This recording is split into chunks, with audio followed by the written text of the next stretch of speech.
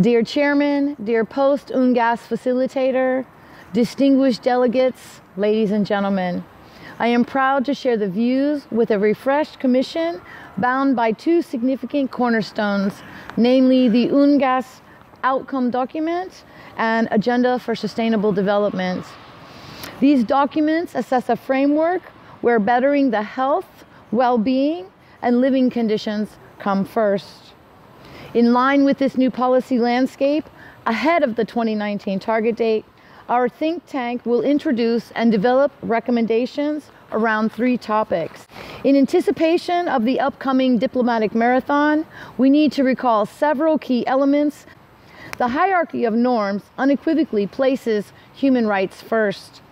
Under international law, states must give priority to their human rights obligations over and above conflicting obligations under the drug control conventions. Recently, several groundbreaking academic researchers have clarified the hierarchy of standards. They point that these overruling human rights, first and foremost, are positive obligations derived from the right to health, life, physical, mental integrity, and privacy. Conformity with the fundamental rights standards starts with ending the death penalty for drug-related offenses, and generally by making more proportional and less coercive the penal and administrative responses. Along with the need to respect privacy, these needed measures can only be achieved by ending criminalization of those citizens who use drugs or engage in illicit drug-related activities to get by.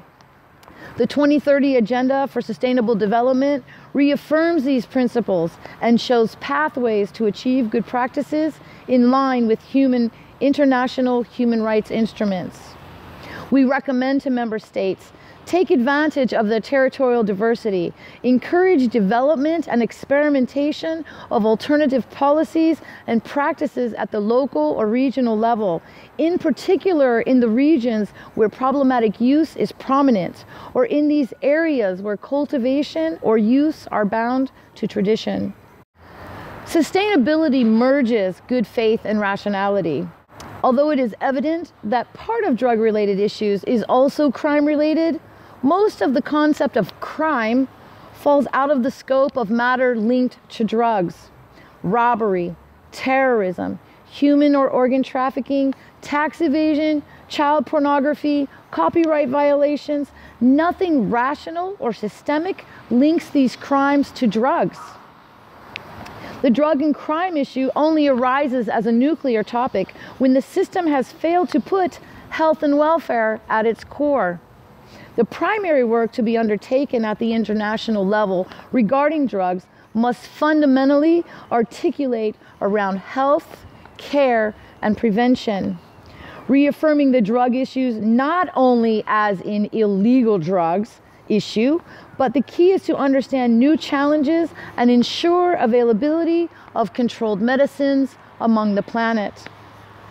In its Article 17, the Single Convention mandates a special administration to oversee international drug control, first carried out by the UN Secretary General's Division on Narcotics Drug, then entrusted to the UNDCP, eventually merging with crime and justice issues onto the UNODC 20 years ago.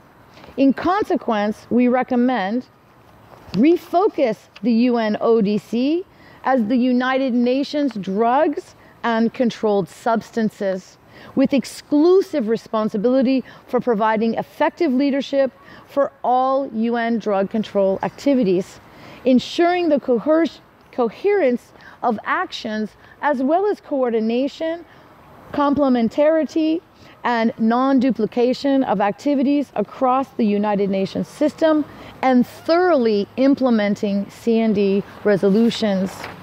Secondly, create a United Nations Office on Crime Prevention that would implement the CCPCJ resolutions and efficiently focus on preventing delinquency and tackling those criminal organizations that smuggle with controlled drugs. In this renewed context, the reinforced, refocused UNODC could assume its legitimate role of mediator and transversal actor, in particular creating and strengthening contacts in cooperation with high-level political forum on sustainable government development focused on goals 3, 5, 8, 10, 11, 16, and 17. The UN Development Program, the Permanent Forum on Indigenous Issues, the International Regulatory Cooperation for Herbal Medicines, the UN Environment Program, and the UN University. We welcome the work of the CND Chair and the Post-UNGASS Facilitator and recall the need to continue efforts to allow substantive involvement and contributions from all countries and from broad civil society stakeholders, including people who use, produce, and affected populations. In particular, we recommend including CND in the UN Web TV broadcasting system. Give more importance to the CND template document intended to collect implementation programs of the UNGASS and increase presence on social media. Regarding the way forward, the UNGASS preparations included a rich consultation process to try and achieve a snapshot of the various realities of the world. It was used as the basis to draft the UNGASS outcome document, which finally embraced the broad drug phenomenon. A similar, if not more, extended process should be conducted to draft the next action plan. Enough time and comprehensive data are critical.